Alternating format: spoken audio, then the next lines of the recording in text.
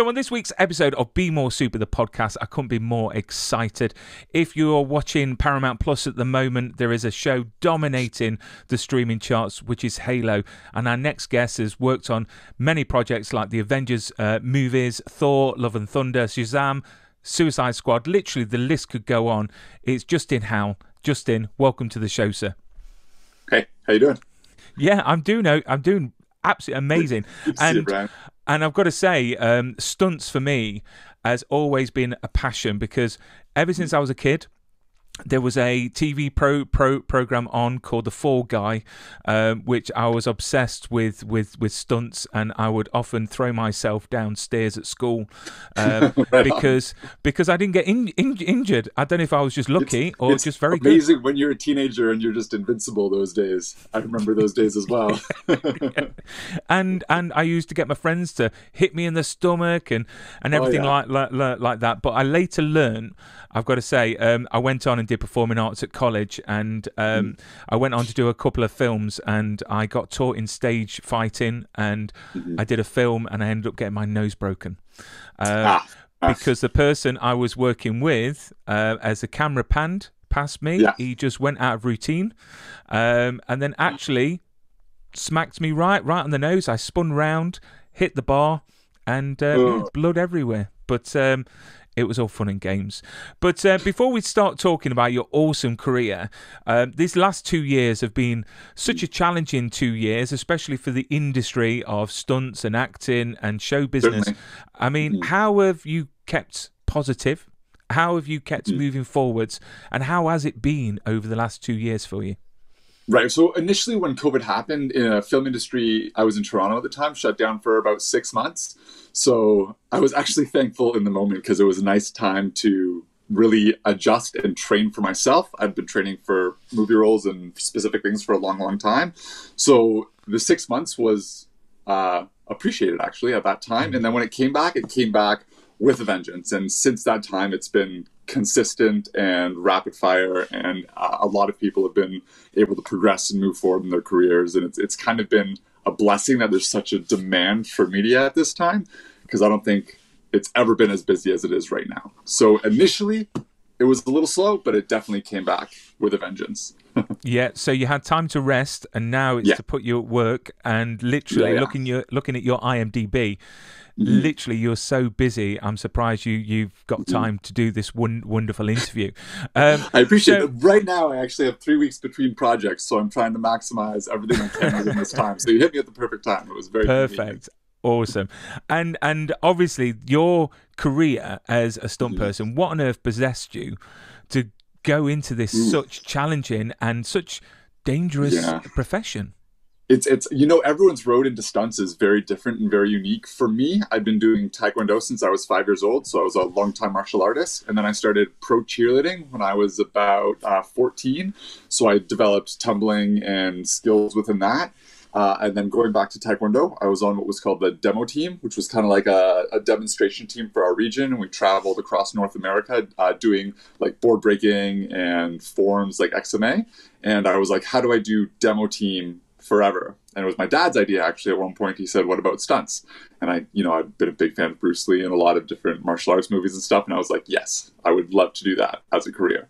The difficult thing was finding a path to enter that, because it's not exactly drop off your resume at the local film shop and get hired.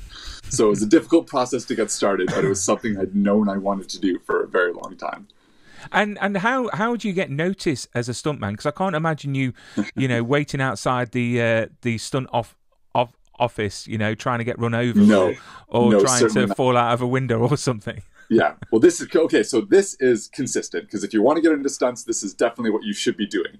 For starters, you have to make a demo reel. Where's my camera? This way. Which is going to consist of like your basic skill set. So whatever your background is, a lot of people come from martial arts, or you could come from maybe a circus background or a pro sport of some kind. Show what your skills are in like a 1-minute demo reel. Build a resume of your background in sports and athletics, and have a headshot. And then what you want to do is put those together in a package and try and get it in the hands of stunt coordinators in any way you can, whether that be email or dropping by on set and trying to hand them a hard package. However you can get your skills in the hands of stunt coordinators, better chance of you getting hired in the future.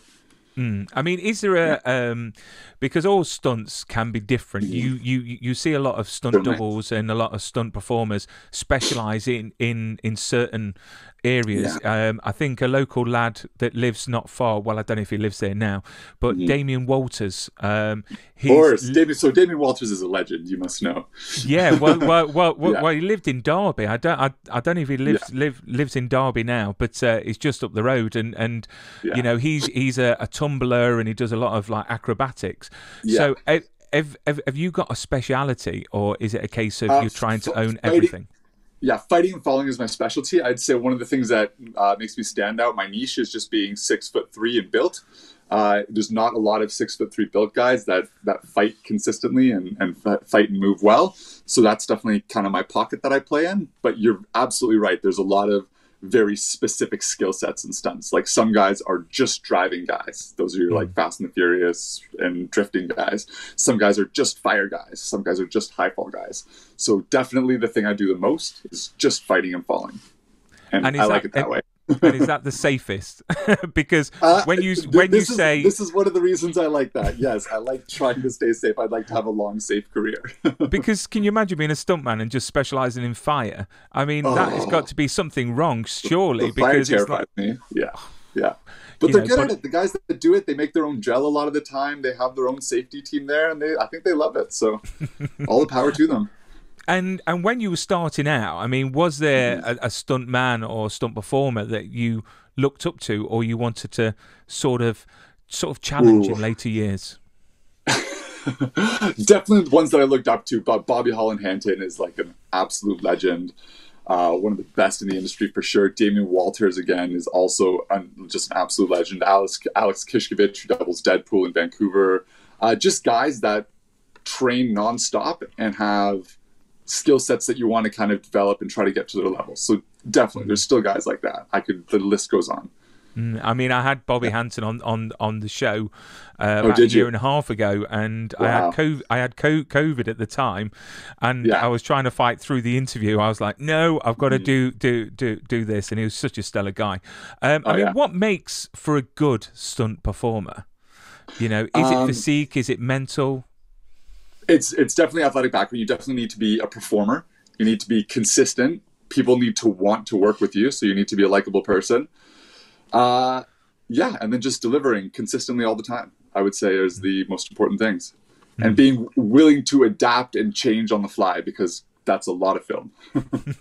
well, I can imagine. I mean, how dangerous is your job? Because I know that, I mean, I've spoken to a gentleman called Jack Gill. He was on the show a while back, and he's a stunt coordinator, and he said that years ago, you know, it was more dangerous because there was a lot more risks. But now with you know, advancement in technology and ways of doing things, I mean, how dangerous is your job in what you do?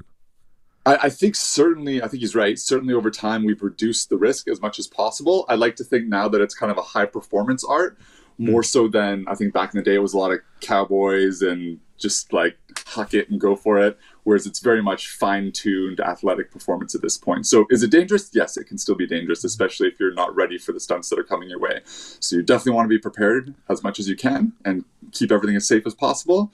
But again, the riggers and the stunt coordinators, where it's at right now, it's much safer, I think, than it used to be. I'm just thinking when you said be prepared and everything like that.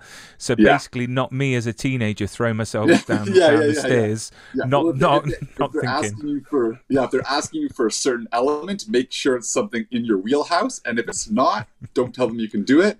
And if you're not sure, make sure first. and you mentioned earlier on about obviously your background. So what sort of training have you actually done then to be a stuntman and where you are now currently? I do a lot of open gym training. So again, most of the stuff I do is fighting and falling. So a lot of it is just training fights and fall stuff with other stunt people. So in Toronto, we have an open gym called the Monkey Vault that we go to, which is actually owned by a stunt guy as well. In LA, they have Jam Fitness or Jam Gymnastics. I'm not actually sure, just Jam. Just facilities where stunt people can train. And I think that's one of the most important things, especially with fighting, is just being able to flow and work with different body types and different movement styles and really adapt to that. And I think, think that's the most And important. and also, I mean, a lot of stuntmen I've noticed are part of companies. I mean, are you independent or are you part of? Yeah, I'm Because absolutely I know independent. this. Yeah, I think there's. it's Sorry. yeah, it's kind of give and take. It depends on the country for starters. I know, like there's Campus University Cascades in out of France. So some countries have these teams, but I would say most stunt performers nowadays are probably more independent. I think teams are maybe a little bit a thing of the past. Oh dear, oh dear. Yeah, Because I think one of the most prominent ones is Stunts Unlimited, which right. are literally everywhere. You see the Yes, hats, you see the emblem. I've actually absolutely. got one of the hats and a Yeah. medallion that got sent to me a while back. Oh, right on. Um, I like wearing it. I just pretend that I'm a stuntman. Obviously, I'm There not. you go. You know, I went down the Yeah, stairs once. yeah, yeah. But Yeah. let's talk about Halo because Yes. I've got to say it's just an awesome show, and you double for Pablo as 117 Master Chief. There's an image in the middle there of you. Oh yeah. Yeah, I mean the best opening I've ever seen to any show. It really is, literally Oh full of yeah. action. It got me gripped straight Very away. cool. You see, I'm not a Hmm. gamer, so for Okay. me, I went into it with open eyes. I didn't dare to Okay. judge, you know. I just thought it was epic. I mean, how was that to wear the suit? I mean, was it Woo, comfortable? Was it tough? 70 pounds of fiberglass and plastic. Wow. It's not light. It's not terribly uncomfortable. It's just restricting with movement, I think, is the biggest thing. Yeah. Mm. It's a big chest plate, so you're limited on where you can get your arms in front of you. You can't quite touch your head over top, so it's very limiting. Yeah. I And mean, I know the suit is supposed to make us look super and move extra well, and it certainly doesn't do that in real life. I think I've got an image as well, just there. Oh, look at Oh that! yeah, that's Pablo What for sure. what a cool image! And then I've got a few images there. Look at that. Oh, there you go. Do you know This is fun. all the hard work, and you get to relax as well. I Absolutely. mean, how much work actually went into that opening scene? Because that opening scene was just epic. It really was. Oh yeah, absolutely. So that's the magical scene where the Spartans initially show up. I suppose I shouldn't spoil too much, but that would have been weeks of rehearsals for sure. I think we shot there for how long do we shoot there for? Either a week or 2 weeks. I can't remember specifically, but yeah, it's a process for sure. And then that was first and second unit shooting there, and then rehearsals in between and rehearsals beforehand. So all in all, maybe 4 total weeks to get that scene.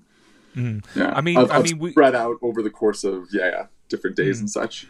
Yeah. I mean, we see a lot of footage of the rehearsals, which I think look amazing because you get to put a bit of the effects on afterwards, like gunshots and and everything like that. I mean, how much work goes into the rehearsals opposed to actually shooting?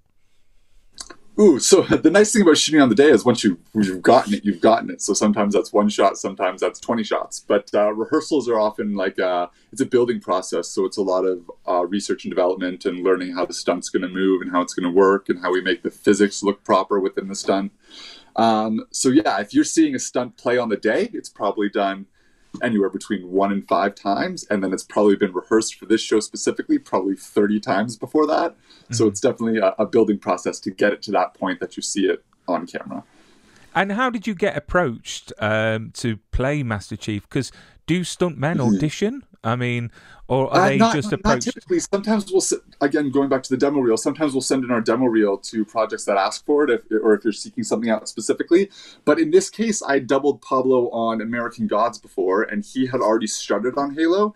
And I guess they were a little bit into production when he called me and said they were looking for a chief double that could do the movement that Pablo was looking for, and he requested me.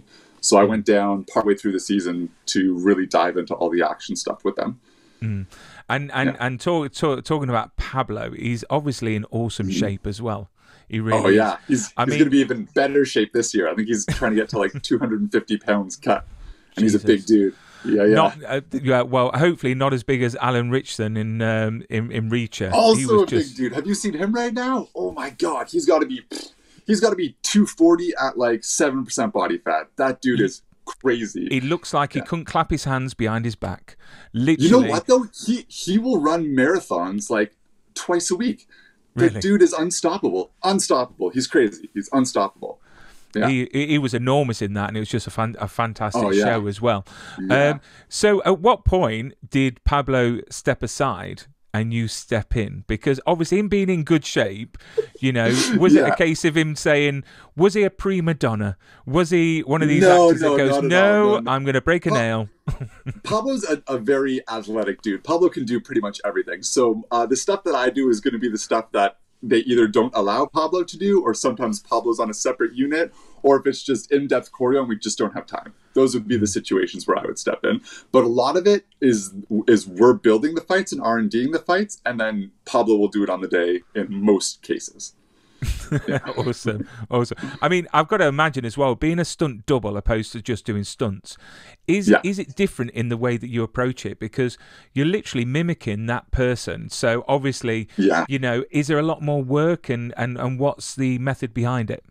Yeah, I think for Pablo and I in this case, it's trying to find the movement for that Master Chief character together. So certainly Pablo, he has a lot of swagger that he brings to the character and this like hard exterior, and I'm trying to adapt to that as well while maintaining kind of a fluidity and a consistency with the movement. So it's a little bit of dance between the both of us, I think, when it comes to the combat. And have you seen the show in its full glory? I have. Well, it's not fully out yet, so I haven't seen end to end, but I've seen the first, I think we're at 4 episodes. I've seen the first 4 episodes. Yeah. And I've got to say, excited. This week there's going to be a big action sequence that comes out as well. So I'll have to see what you think of that. So everyone that's got Paramount Plus is absolutely going to be buzzing after the next episode then. Oh yeah. And I've got Bentley on the show at the weekend, another Spartan that's got the deepest voice I've ever heard in my whole life. Doesn't he? Just echoing and booming. Oh yeah, very cool. Yeah. So with your career, you've literally worked on so many amazing. I mean, I've put 3 at the bottom there of the screen, and do you know what? I could fill this whole screen with everything that you've worked on. I mean, what has been the scariest sequence you've ever done so far in your career? Scariest? I'm going to say it just because it was early in my career. The scene got cut from the movie, but in Suicide Squad, I was doubling Joel Kinnaman, who plays Rick Flag. And at one point, I was in the driver's seat of an 18-wheeler, and it's full of explosives in the back, and it's driving towards a barricade. He jumps out of the 18-wheeler and rolls out while the truck rolls into the barricade, and boom, blows up the whole barricade. So on the day, they had a stunt driver in the back, driving the rig while I'm pretending to drive the rig.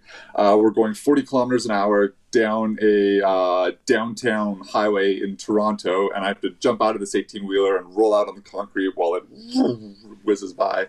That was probably the scariest one to date, because that was my first year in stunts as well. Wow. Yeah, it was fun. I loved it. And what does your other half think of your job? Because, on your Stunt girl Instagram... too. She's a badass. She's doubling Charlize Theron on Fast and the Furious right now. Is she? Yeah. Oh, in that case then, are you quite competitive in the way of stunt work with her? No, not at all. She's a badass. She comes from a boxing background. She's a much better boxer than I am. Oh dear. Yeah. So no domestics in your household? No, absolutely not. No. So before doing these big stunts, how do you prepare for it? I mean, what's going through your mind? Because it's one thing going on stage and saying your lines, but when there's so many moving parts, I mean, what is going through your mind before? Ooh, I just try to focus for the most part. The nice thing about stunts is we get multiple takes. So unlike stage where you get one shot and it's got to be your best the first time because you immediately move on, it's less pressure in film because obviously you want to get it right and you want to get it perfect. But if you don't get it perfect the first time, go again. For bigger stunts, it's like a deep breath and a lot of focus, and you want to just make sure you're doing the things that you need to be doing. That's a good answer.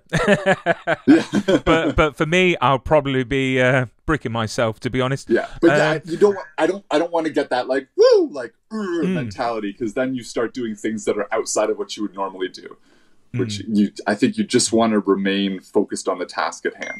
I think is the best approach for that. We did mention it earlier on about obviously how safe the profession has become over the years. But Certainly.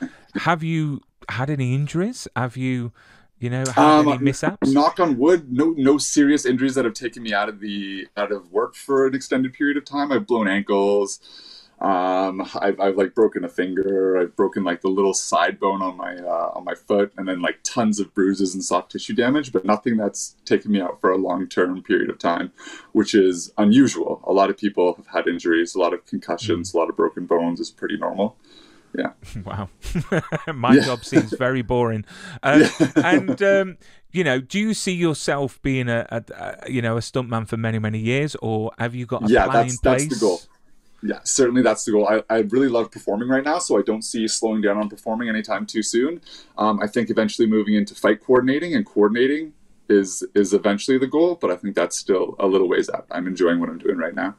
And what's the? I know, like for like the people like dancers, because of the impact on their knees. You know, the life expectancy of their careers is normally like mid-30s. Sure. I mean, you know, is there a thing within the stunt industry where the average age is around? You know, or is it average age to retire or move into coordinating is? Yeah. I'd be guessing here, but I'd probably say late 30s, early 40s is pretty normal for that. But then again, some people are performing well into their 50s, so it's all relative. I think it depends how you take care of your body and what you're doing and what stunts you're doing as well. Yeah. And you put all that trust in the people around you to make sure that everything is safe. Yeah. Yes. Yeah, you want to make sure you're working with people that you trust. It's so important. Yeah, absolutely. The riggers, you want to make sure that the rigging team you're working with is a rigging team you trust, and that when they're putting you on these lines are going to be safe and they're going to do what they say they're going to do. Yeah, very important. And you notice a change, you know, with safety protocols on set. Do you know when? I mean, unfortunately, the incident with Alec Baldwin and the unfortunate shooting. I mean, have you seen sort of like a fallout from that in how things are managed on set? I think for firearms specifically, my guess would be over time we're going to move towards more airsoft and less blanks and practical firearms, but we'll see. We just got off Extraction 2. We were doing live firearms the whole time, and it was an amazing experience, and there was obviously no issues at all whatsoever there. That was also one of the best stunt teams in the world. But yeah. And I'm so glad that we're getting a second one, because the first one was awesome, and that end scene where he's in the swimming pool and you see him. Crazy. It's just so good, so fast moving and just full of action. So I'm so looking forward. And you doubled Chris for that as well. Yeah, I doubled Chris on Extraction along with Bobby, and then and Adam Lytle as well, I should say. And then I went on to Thor reshoots directly off of Extraction 2 as well. Wow. For Chris. Wow. Yeah. And what's Chris like in person? I can imagine him being quite a nice. He's nice guy. Super chill, the nicest guy. He's also incredibly capable. He picks up choreo like immediately. We'll show him 10 beats and he'll say, "Okay, got it," and then he'll just do it perfectly. Boom, the whole thing. Awesome. And you just walk off and have a cup of tea. Yeah, exactly. let him get on with it. Yeah. So with the stunt industry, the one thing I've never been able to figure out is why it's not recognised at the Oscars. Because it's one of those things that's being talked about for many years. So why do you think it's not included? Okay, couple thoughts. First of all, I don't know how much recognition they would like to keep going to the actors, because the actors are still doing a lot of it, and most of the process of building the stunts is behind the scenes and before it gets to camera, or a lot of it. And the second one, I think it could be a safety issue. I'd hate to think that they put a stunt category in the Oscars and then people start trying to go bigger and harder and crazier, and because of that it becomes a safety issue. So those would be my two arguments. On the same hand, I'd love to see them get recognized. I think maybe a stunt coordinator award would be nice, but we'll see in time. I mean, Jack Gill did mention that they're letting in stunt coordinators as part of the board, but not being able to win anything. And like I explained, it's like being part of a golf club, but not being able to play a round of golf. It doesn't make sense. But saying that though, you do get your own awards. Yes, we do. We have a Tourist Stunt Awards. Yeah. As well as we have in Canada, we have local ones as well. We have the like Actor Stunt Awards, and such too. Yeah. Who needs the Oscars? It's overrated. Wow, the last one. Well, I'm not going to go into that because I don't want to give it any more, fuel, because I think that everyone should stop talking about it now because it wasn't good. Yeah. So you've worked on so many blockbusters and doubled for so many people. Who has been your favourite that you've doubled for, and why? Ooh, well, Chris. It's got to be Chris. He's just so dope, and the roles are so unique. And like Thor was an absolute dream. This was like my dream as a kid. So being able to wear the suit, and I don't want to spoil too much because this movie isn't out yet. So I'll just like, hold the weapons. Do you know what? The trailer is awesome. The trailer came out, I think it was yesterday or the day before, and it's been breaking the internet. It really has. But when absolutely. going for it to be a double for an actor, do you look at that actor and think, oh my God, I've got to put on 20 pounds of muscle? Or dude, all the time. Either putting on weight or cutting down weight. All the time. This is like one of the things I do the most. It tends to be guys that are my height, I'm 6'3", are either like very lean and ripped or like super jacked. Like you look at Alan and Pablo and Chris, they're huge. And then I've doubled a lot of actors that are very lean. So I've gone all sorts of up and down. This is something I've got dialed at this point. Yeah, you're just waiting for that call for Jack Black to have a stunt double. Yeah, I might have to lose 7 inches of height to double Jack Black, but yeah. But you'll be able to eat whatever you want. Exactly, really, cheesecake really every good. day.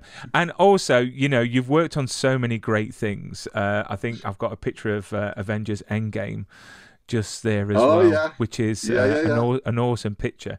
I mean, with these projects, do you ever get a chance to maybe, I don't know, liberate a few items, i.e., I wish. I was on Thor. I was like, oh man, if I could bring home a hammer, that'd be sick. But no, Chris has got like 20, so I'm sure he does, right? I'll text him. I'll tell him I need a But hammer. You're not taking. You're just looking after it. You're being the There you go, the guardian. Yeah. So you don't get anything. So is it just like crew gifts, or do you get crew gifts? I'm trying. Do I have anything? I'm trying to think. I have a Robin star from Titans. Yeah, but no, it's pretty difficult. Because Props keeps a tight grip on those for sure. So there's no chance of you having a 117 helmet anywhere. No, those helmets are very, very expensive. There's like fans and stuff built into the helmets, and I think they only have like maybe 3 or 4 practical ones in total. So it's a difficult thing for sure. Oh, I'll tell you what, because the sponsors of my show, they're Prop Store, and they're based in LA and London, and they sell film use props, and they sell a lot of stunt stuff as well that stunt performers have worn and used, and they go for a fortune. They really do. And there are collectors out there that would absolutely love something from one of those shows. So is there someone that you would love to double for that you haven't already? Who would I love to double for that I haven't already? Ryan Reynolds as Deadpool would be very cool. I would love to do that.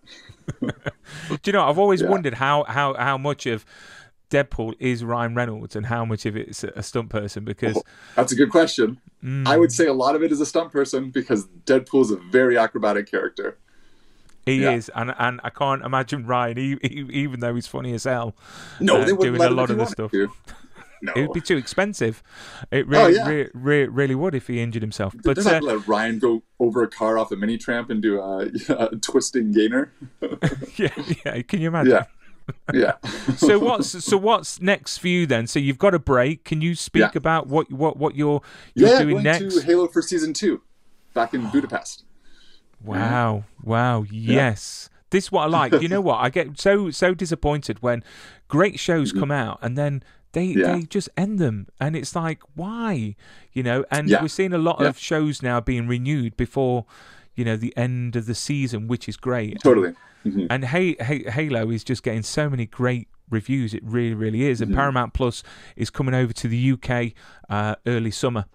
So I know that everyone is biting at the bit to get their hands on Halo. And I've got to give a shout out as well to the work that you did on Titans, because it's one of my favourite shows. Oh, thank you. And, really? You like it? It's cool. It's just great because it's it's a nerdy show for adults. Yeah. Do you know what I mean? Yeah. It's I gritty. met Alan on that show. Yeah. And I thought I had a picture, but I haven't. I thought I had one to show, but you doubled for him. Yes. What was that experience like? Again, you're wearing cool costumes all the time. I mean, what's been your favourite to wear? Is it Halo or? It's got to be Thor, because it was just such a dream as a kid. But Halo is the one that I was the most involved with for sure. And it's a very cool costume, so I'm very excited to go back for season 2. I love the Master Chief character because it's kind of like he's almost like military meets superhero, and he's like this beacon of hope. It's just a very, very dope character. So I'm definitely excited for Master Chief as well, for more Master Chief. I have got a picture here, and I just wanted a bit of clarification. Yeah. What was going on here? I think so. We were on a trip. We did a motorcycle trip from up the Highway 1 in the States from LA to Seattle, and we were camping the whole way up. So I'm imagining this is at some point on our way up during the camp. Because it looks slightly like you're stalking him, and he's just caught you. like I'm coming to get him. Yeah. Look, it's Pablo. Like I'm going to choke him out. That is awesome, but no, just Justin, you've been a great guest, and it's been really nice to chat about a bit about the industry, because it's unsung heroes. It really is, because without people like yourselves, risking yourself, we wouldn't get these amazing, stunts. And do you think that there is going to be a time when CGI is going to take over, or will there always be a need for stunt people? I've theorized about this before. I think that it will move into more motion capture from stunt people. This is totally a theory, by the way. This is not backed by anything at all. I anticipate that there will be more motion capture in the future, so there'll be more work for less people, is my guess. But we'll see. And right now, directors are doing more practical stunts than ever, so it seems like it's not slowing down anytime soon. You see, I'm a massive fan of practical things. When you get too much CGI, I think it can ruin it. But no, that's awesome, Justin. You've been a great guest. Look after yourself. Thanks, Brian. Keep safe, and I look forward to Extraction 2. I don't think there's a release date yet, or I haven't seen. No, that'll be sometime next year, I anticipate. Yeah. Why next year? We need to see it now. But no, that's great. Look after yourself and keep safe, sir. Thanks, Brian. Appreciate you.